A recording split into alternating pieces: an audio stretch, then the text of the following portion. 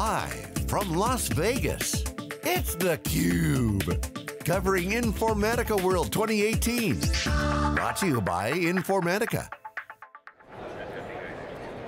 Hello and welcome back to theCUBE. We are broadcasting from Informatica World 2018, the Venetian in Las Vegas. I'm Peter Burris. Once again, my co-host is James Kobielus, Wikibon SiliconANGLE.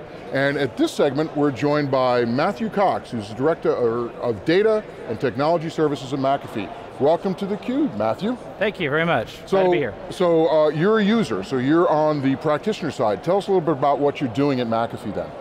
So from a technology standpoint, I mean, my role, per se, is to create and deliver an end-to-end vision and strategy for data platforms and services around those, but always identified and aligned to measurable business outcomes. And so my goal is to leverage data and bring meaning of data to the business and help them leverage toward data-driven decisions or toward business outcomes and business goals. So you're working both with the people who are managing the data or administering the data, but also the consumers of the data and trying to arbitrate and match needs. Absolutely, so the first part of my career, I was in IT for many years, and then I moved into the business. And so for probably the last 10 years, I've been in sales and marketing in various roles. And so it gives me kind of a unique perspective in that I've lived their life, and probably more importantly, I understand the language of business, and I think too often, in our IT roles, we get into an IT speak, and we aren't translating that into the world of the business, and I have been able to do that. So I'm really acting as a liaison and kind of bringing what I've seen in the business to IT and helping us deliver solutions that drive business outcomes and goals. So what strategic initiatives are you working at McAfee that involve data? Oh, we have a handful. Number one, I would say that our first goal is to build out our hub and spoke model with MDM and really delivering our master data management. Our master data management, correct. Delivering because in MDM, that is where we define our accounts, our contacts, we build our upward linking parents and our account hierarchies, and we create that customer master. That's the one lens, right, that we want to see our customers across all of our ecosystem. And so we're finishing out that hub and spoke model, which is kind of a industry best practice, for both real time and batch type integrations. But on top of that, MDM is a great platform and it gives you that, but the end-to-end data flow is another area that we've really put a priority on, and making sure that as we move data throughout the ecosystem, we are looking at the transformations, we're looking at the data quality, we're looking at governance, to make sure that what started on one end of the spectrum looked the same, or appropriately was transformed by the time it gets to the other side as well. I'll say data quality 3 times, data quality, data quality, data quality.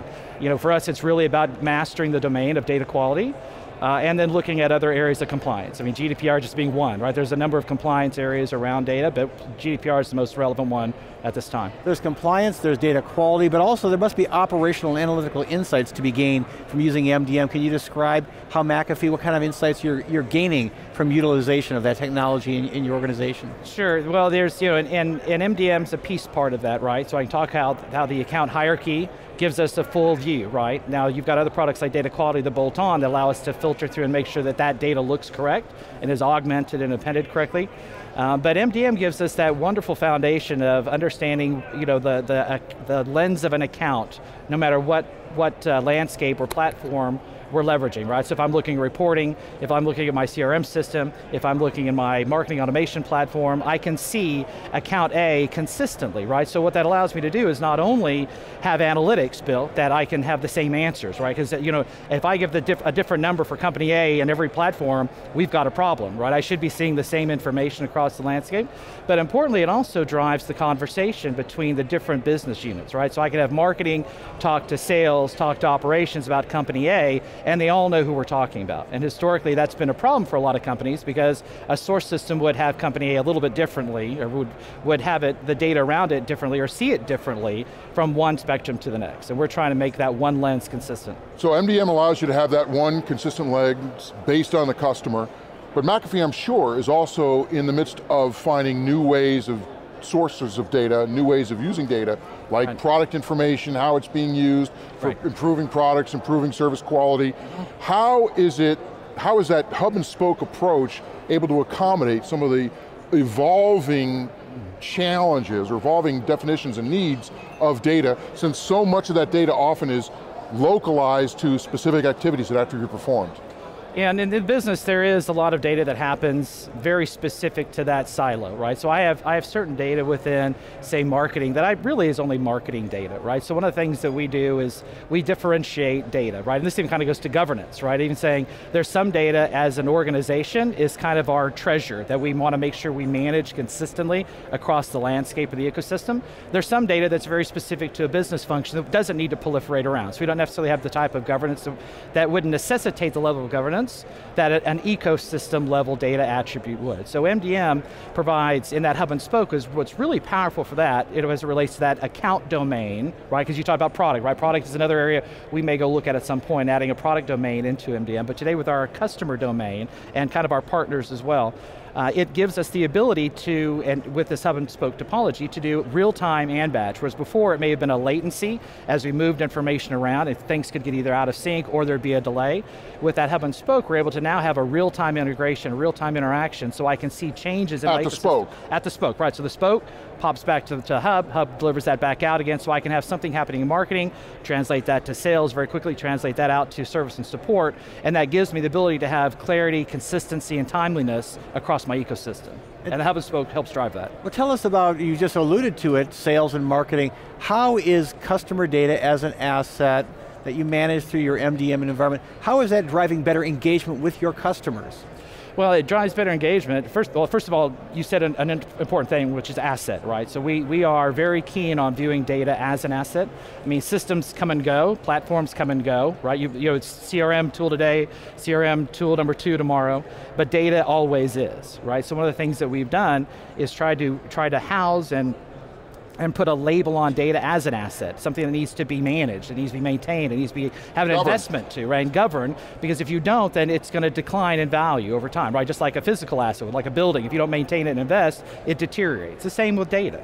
And what's really important about getting data from a customer standpoint is that the more we can align quality data, right? Again, looking at that, not all data, trying to govern all data is very difficult, right? But there's a treasure of data that helps us make decisions about our customers, but having that data aligned consistently to a lens of an account that's driven by MDM, proliferated across our ecosystem so that everyone knows how to act and react accordingly, regardless of their function, gives us a very powerful process that we can engage our customers, so that customer experience becomes consistent as well, right? If I'm talking to someone in sales and they understand me differently than I'm talking to someone in support versus talking to someone in marketing or another organization, it creates a differentiated customer experience, right? So if I can get that, house that customer data aligned to one lens of the customer, that provides that ubiquity and a consistency from a view, with our customers. Talk to us about governance and stewardship of the data. Who owns that data? Is it customer data? Is it sales? Is it marketing? Or is there another specified data steward who manages that data? Well, there's several different roles that you kind of hit through. So stewardship, right? So we have within my data and technology services organization, we have a stewardship function, right? So we steward data, act on data, but we take those, there's processes that we put in place, right? That's your default process, and that's how we steward data and augment data over time. We do take very specific requests from sales and marketing, more likely when it comes to an account from from sales, whose sales will guide, move this, change this, alter that. So from a domain perspective, one of the things that we're working through right now is data domains, and who has, I don't know if you're familiar with RACI models, but who is responsible, who's accountable, who's consulted, who's just receives an interest or gets information about it. But understanding how those data domains play against data is very, very important. We're working through some of that now, but typically from a customer data, we align more towards sales because they have that direct engagement. Right. But part of it also is that differentiated view, right? There's who has the most authority, the most knowledge about the top 500, top 1,000, top 2,000 customers is different than the people who at customer 10,000, right? So we usually have different audiences that play who helps us govern and steward that data. So one of the tensions that's been in place for years as we try to codify and capture information about engagement was who put the data in, what was the level of quality that got in there, and in many respects the whole CRM thing took a long time to work, precisely because what we did is we moved data entry jobs from administrators into salespeople, and they rebelled. So as you think about the role that quality plays and how you guide your organization to become active participants in data quality, what types of challenges do you face in communicating to the business how to go about doing that, and then having your systems reflect what is practical and real in the rest of the organization? Well, it's a number of things. First of all, you have to make data relevant, right? If the data that the people are entering is not relevant and isn't meaningful to them, then the quality isn't going to be there because they don't have a purpose or a reason to engage us. So the first thing is help make the data be relevant to the people who are your data creators, right? And that's also to your business leaders, right? You also want the business leaders coming to you and talking about data, not just systems, right? And that's one of the things we're working toward as well.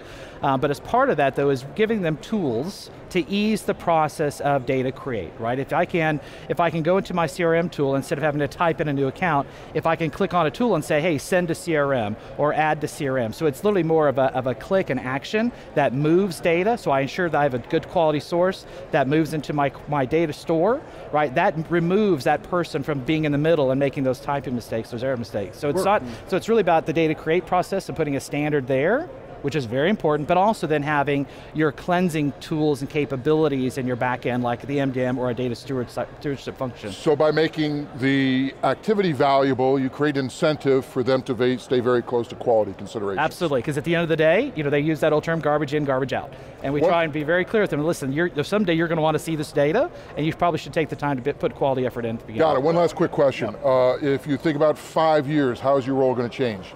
30 seconds.